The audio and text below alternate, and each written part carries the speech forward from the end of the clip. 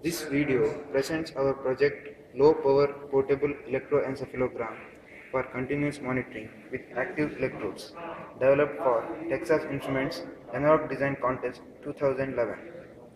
The innovation in our project is the active electrodes that we have designed and developed. In the conventional EEG, conductive gel is applied on the scalp of the patient before it is attached onto his head. This actually increases the conductivity of the electrode so that the signal to noise ratio improves.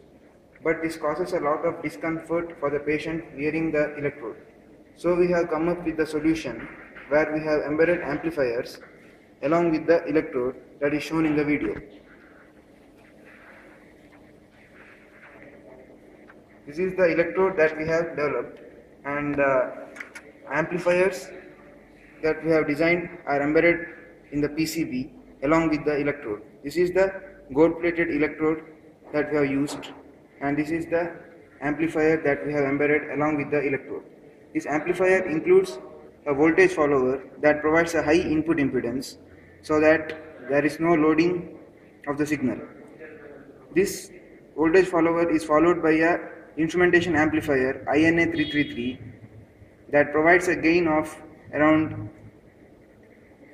800, and this INA 333 is followed by a stage of inverting amplifier using OPA 333 that provides further gain of 5, and this also acts as a low pass filter, as we have implemented a Salenki second order low pass filter in this PCB.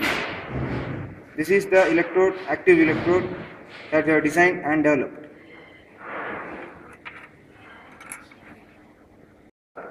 The signal amplified by the active electrodes is then sent to the MSP430 microcontroller.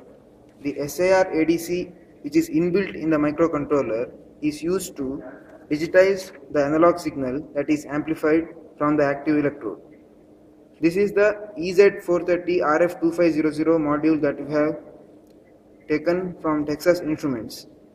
This has an MSP430 16-bit microcontroller and a wireless transmitter chip, that is CC2500, which transmits the signal in 2.4 GHz ISM band within 20 to 30 meters from the device. The signal acquired by the electrode is highly distorted by the 50 Hz power line noise, which has to be filtered in the digital domain. So what we are doing is, the digitized signal is sent to the CC2500 via SPI from the MSP430 microcontroller. The signal is then received by the receiver IC that is connected to the PC. The receiver IC also has a CC2500 receiver and a MSP430 microcontroller. The MSP430 microcontroller receives the digitized data from the CC2500, and the data is then read by the MATLAB software via the serial port, that is RS232 port. The MATLAB is then used to display the waveform after filtering. An 50 Hz notch IAR filter is implemented in the MATLAB to remove the 50 Hz power line noise that is added while acquiring the signal through the active electrode. This notch filter can also be implemented in the MSP430 microcontroller, but here for ease we have implemented this in the MATLAB. This can easily be implemented in the MSP430 microcontroller so that a PC is not required to display the waveform always. A simple display device is enough to display the filtered waveform. This is the demo of our low power portable EEG. Here we are showing the signal that is amplified by the active electrodes without any filtering. This is the signal that is received from the active electrode without any filtering.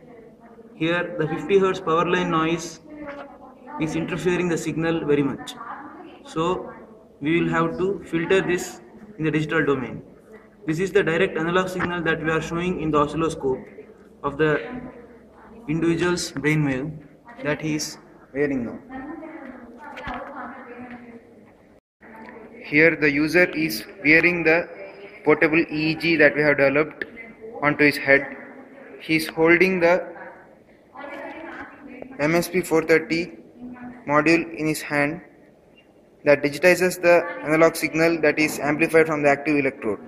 This digitized signal is sent to the CC2500 wireless transmitter of the MSP 430, that is EZ430 RF2500 wireless module.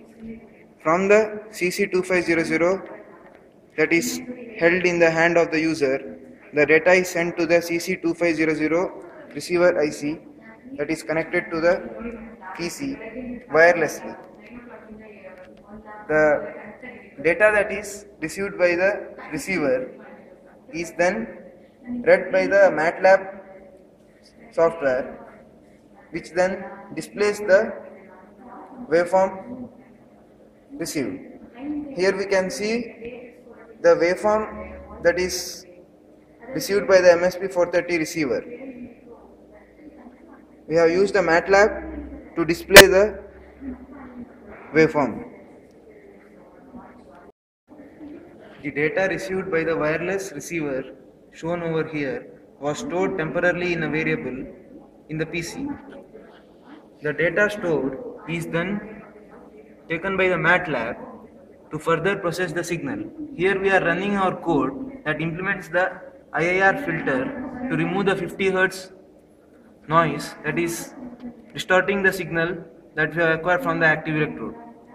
Here we are running the code which actually implements the IIR filter. This is the notch filter response that we have implemented in the code. And this is the time domain and the frequency domain representation of the signal that we have received wirelessly through the MSP 430 wireless module from the active electrodes.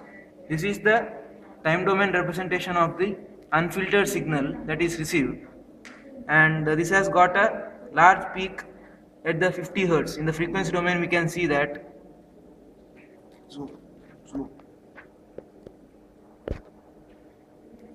in the frequency domain we can see that there is a large spike at the 50 Hz that we have removed using the 50 Hz notch filter, and this is the time domain representation of the filtered signal.